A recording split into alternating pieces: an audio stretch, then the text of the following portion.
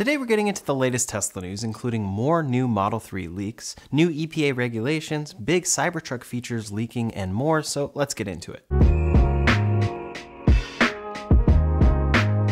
First up today, Tesla has cut Model 3 and Y prices once again by up to 10%, this time just in Europe, Israel, and Singapore. After steadily raising prices in 2021 and 2022, Tesla famously slashed prices in the US at the beginning of this year by up to $13,000 for the Model Y and even more for the Plaid Model S. And the whole world started to see these prices reduced. Those price cuts successfully led to Tesla becoming one of the most popular EV brands worldwide from various different studies, and they're still cutting prices. The largest discount so far is in Germany, France, and the Netherlands, and it equals to about $6,600 USD. According to Fun with Numbers, all trims have been discounted except for the long-range Model Y in Norway, which increased by about $963 US. According to Reuters, these price cuts are simply in alignment with Tesla's mission. Since the beginning, that mission has been to accelerate the advent of sustainable transport by bringing compelling mass-market electric cars to market as soon as possible. Elon Musk detailed in Master Plan Part 1 that the company would first make expensive cars, but that was just to allow them to then make cheaper cars that are more widely available. In anticipation of that new, cheaper vehicle, they find themselves in a position to make their current lineup more accessible. Another theory for these price cuts, though, could be that Tesla is planning to refresh the Model 3, so they're clearing inventory of their older models. We actually have some more updates about that new Project Highland Model 3 today. Recently, we reported a pretty huge leak, and it's looking like this refresh is going to involve a few redesigns. We first heard about Project Highland a few months ago, but details have been scarce. We've known that Tesla will likely change the Model 3's exterior, upgrade its sensors, and completely revamp its manufacturing process, and we've had a number of sightings. Several were spotted on the road, and Tesla is clearly purposely covering up the front and rear of the Model 3. Here you can see one partially covered up, purposely hiding the headlights. The wheels are different, and the side fender line extends further into the driver's side door than a current Model 3 does. We've also heard that Tesla will be adding hardware 4.0 on the new Model 3, and that they could be bringing cameras to the front bumper or headlights. Then we've seen confirmations that Tesla is actually changing the production line in Fremont. Then a huge update came via a source speaking with Not a Tesla app. Then last week we finally got a photo of what the updated Model 3 looks like under those covers. It has completely different headlights and a new front bumper, and this one doesn't have a Tesla logo on the hood. We also saw that the fender camera lines that we saw extending into the driver's side door of the other prototype in the wild was also seen here.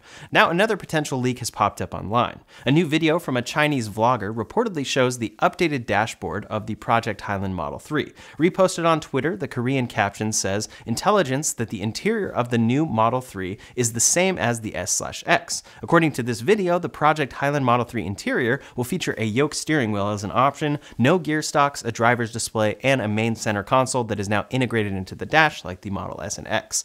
This dash looks very similar to those cars, but it seems to be made with lower quality materials. A non-woven fabric has been rumored before, and that appears to be what we're seeing here. I'm still skeptical that this is a Project Highland Model 3 though. Tesla just started offering a round steering wheel as an option on the Model S and X, so it would definitely be weird if they didn't offer a round wheel as an option on the Model 3, and I wouldn't be surprised if they leave the yoke for the more expensive vehicles. Reportedly, the vlogger was also sent a photo of the new front bumper from a worker associated with Tesla's supply chain. Compared to the photo that they leaked just a day earlier, they do look identical. All of these leaks line up with a bunch of different rumors that we've seen, so I wouldn't be surprised if this is the updated interior of the Model 3 and Y. However, I'm a little skeptical about that yoke. I think Tesla might keep that being a premium feature on the Model S and X that you can only configure on those cars. But maybe they are bringing it to their entire lineup since those cars are way more popular. Next up today, we've been seeing a few headlines claiming that after years of dominating the EV space, Tesla's market share is decreasing. Automotive News reports that Tesla's, quote, share of the EV market fell sharply from 2022, despite price cuts and a new round of federal tax incentives that favor its US-made vehicles.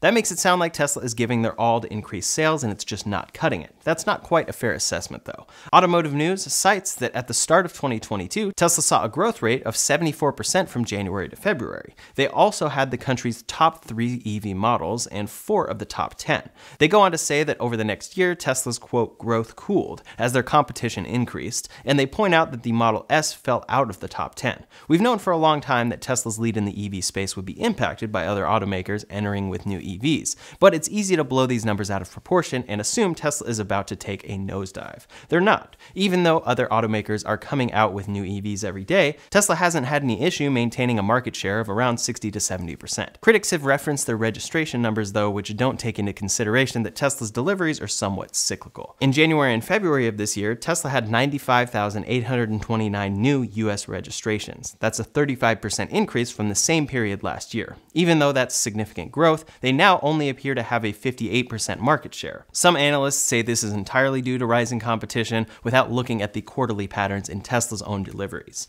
Tesla builds vehicles in the US to export to other global markets at the beginning of the quarter, so domestic sales appear to spike at the end of the quarter. Once we hear their official financial results for Q1 on April 19th, I'm sure those numbers will likely tell a story of impressive growth. Even if their market share dips to 50%, they are only one company, and there are dozens more working on ramping the availability of their own EVs. Next up today, we have some exciting updates on the Cybertruck. Lately, we've seen the Cybertruck getting its suspension tested at their Fremont factory and saw the rear wheels demonstrating their all-wheel turning. We also saw a prototype with new steel wheels rigged with sensors and measuring devices. Then Jeff Roberts got some drone footage of the Cybertruck doing what appears to be wind testing near Giga Texas. Now we have a new video of the Cybertruck's extremely large windshield wiper in action for the first time. When the Cybertruck was first announced, it was obvious that its giant windshield would need a special solution when it came to the wiper. Earlier prototypes had a huge windshield wiper, then later prototypes had a shorter one. We also saw one without any wiper at all as recently as a few weeks ago, but it just looked like it had been removed, and you could still see the nub where it attaches. Despite all the rain we've been seeing in California, we still haven't seen the wiper in action until now. Thanks to drone footage posted by Brad Sloan, you can see it working, just about how you would expect. Overall, there's not a ton that we didn't expect to see here, but one arm works by itself to clear this huge windshield.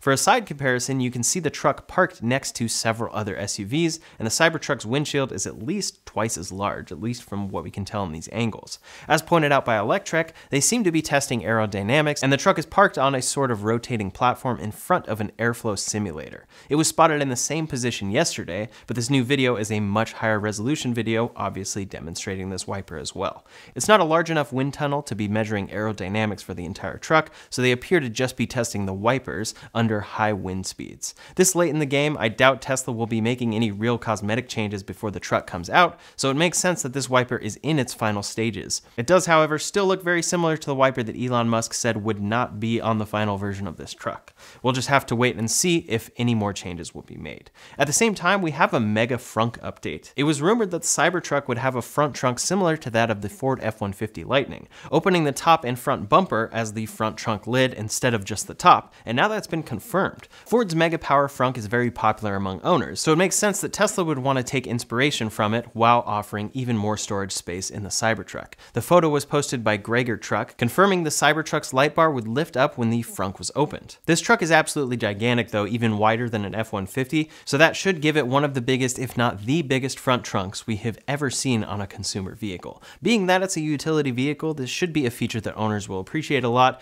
and it might take that advantage away from Ford. I'm actually already kind of thinking about what kind of organizational accessory I'll have to buy for this to keep things from rattling around, because right now it looks like it'll just be a huge open space. Definitely a good problem to have though. In addition to these updates, we've also seen Tesla posting more job listings for Cybertruck related projects based in Texas. Regarding production, the last timeline we heard from Tesla is that production will start this summer, but summer is almost here. Really, the last thing they need before starting production is the labor for it. That said, they've posted around 70 positions on their careers page related to the Cybertruck recently, and a lot of those relate to the pickup truck's body. They listed 6 positions related to Cybertruck castings, 14 related to stamping, and 2 others related to the body. In addition to those, there were openings for the vehicle's general assembly, battery pack, and drive unit that were posted in February. And in March, interestingly enough, there were jobs hinting that the Cybertruck would have paint on it, something that we've been led to believe would not be the case. Overall, all these sightings support the fact that Tesla is going to be sticking to this final deadline. This truck has been delayed many times, but it's starting to look like that's all in the past, at least for the start of production, not necessarily ramping of production. Next up today, it was rumored last week that the EPA would be implementing a new rule that would force automakers to go electric. It was expected to be the federal government's most aggressive climate legislation yet to make the US a world leader in the efforts to cut transportation emissions. This comes after an executive order in 2021 that set the goal for half of all new vehicles sold in the US in 2030 to be zero emissions. Since then, the number of available EV models has doubled, doubled, charging stations have doubled, and total EV deployment has tripled, according to White House climate advisor Ali Zaidi. Thanks to many things, including the infrastructure bill passed in 2021 and the Inflation Reduction Act passed in August of last year, resources have shifted significantly towards the production of new EVs. Zaidi said this should lead to 13 million vehicles worth of batteries being produced in the US in 2030, which will be more than enough to meet these new targets. Apparently, these regulations were so effective that it now makes sense to set even higher goals for 2030. Specifically, they now aim for the EV market share to be about 60% by 2030 and 67% by 2032. The EPA's official announcement of these new regulations came on Wednesday last week, but it's still just proposed regulation and will go through public comment and alteration before being finalized. The way the new rules plan to accomplish this goal is to target average fleet CO2 emissions rather than EV registrations specifically. It'll be mandated that fleet emissions will have to drop by an average of 13% per year between 2026 and 2032 to achieve 82 grams of CO2 per mile by 2032. In 2021, the average new vehicle emitted 347 grams of CO2 per mile. That's over 4 times as much as will be allowed in 2032. CO2 isn't the only emission being tracked, though. They've also set targets for nitrogen oxides, particle matter, volatile organic compounds, sulfur dioxide, and other pollutants to be cut in half. Nothing was said about BEVs being the solution, but that's likely the technology that automakers will lean on in the coming years because they will run cleaner than hybrids and are more efficient than ICE vehicles will ever be. Beyond passenger cars, the new rules cover medium and heavy-duty vehicles, and each of those categories also have specific targets. The EPA also predicts that these standards will increase deployment of vocational vehicles, such as electric delivery trucks, dump trucks, public transit vehicles, and school buses. They estimate 50% of those to be electric by 2032. The thing that should appeal to everyone is that based on their cost-benefit analysis, they estimate these changes will save Americans at least $1 trillion in the long term. That'll come from lifetime savings just owning a more efficient vehicle, as well as hundreds of billions in health and climate benefits. Americans will also be reducing their dependence on foreign oil in the process. An additional benefit these regulations will have for consumers is that a minimum EV battery warranty of 8 years and 80,000 miles will be established, and an onboard battery health monitor will be required. The EPA also mentioned that GM, the largest automaker in the US, requested 2035 to be the all-electric target, but they still decided to set the target 3 years earlier. As I mentioned earlier, these proposed regulations will go up for public review, where the EPA will also be accepting feedback on 3 other plans of action. Only 3.2% of all vehicles sold in the US in 2021 were electric, and that jumped to 5.8% in 2022. Clearly, a lot of changes are going to have to be made, and these rules might end up a bit less strict, but it's also possible that in another 2 years, the EPA will be coming out with new rules with even higher goals for 2032. We'll have to see, and a lot of automakers have a lot of work ahead of them to meet these goals. Tesla is better set up than anyone to definitely meet these goals. Last up today is some updates from other automakers. VW unveiled their ID.7, their mid-size sedan, earlier this year at CES. Now we have the first leaked images of it without camouflage. Its official world premiere will be on Monday, April 17th in China, but we already know a lot of the details that'll be announced. This is VW's 6th EV and will be based on their MEB platform, but will have a new electric drive motor that VW says will give it more power and make it more efficient than their other MEB models. Unlike the prototype shown in January, this production model has a full light bar across the front, giving it more of a futuristic look. In this photo of the rear, you can see the name Vision, so it looks like it might be called the ID.7 Vision in China. As for dimensions, it'll be 7 inches longer than the Model Y, 3 inches skinnier, and 4 inches shorter. It'll have 201 horsepower, a 77 kilowatt-hour battery, about 434 miles of range, likely on the WLTP standard, and have a max speed of 155 kilometers per hour, which is actually less than 100 miles per hour.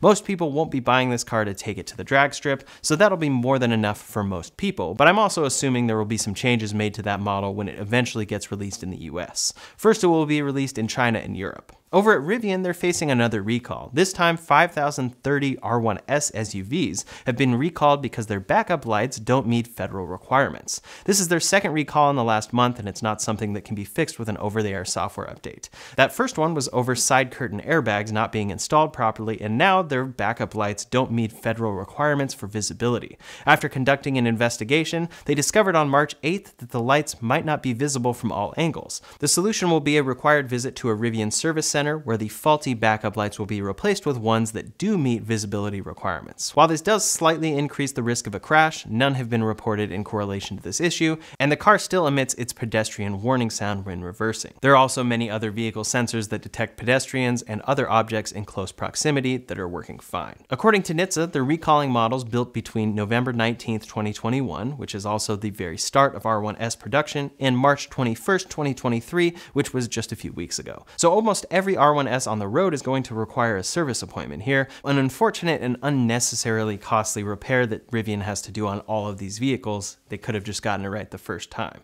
That's all the latest Tesla news for today. So in the meantime, if you want to see all the latest for that new Model 3, you can check out that video linked up here or in the description below. Thanks so much for watching, and I'll see you on the next one.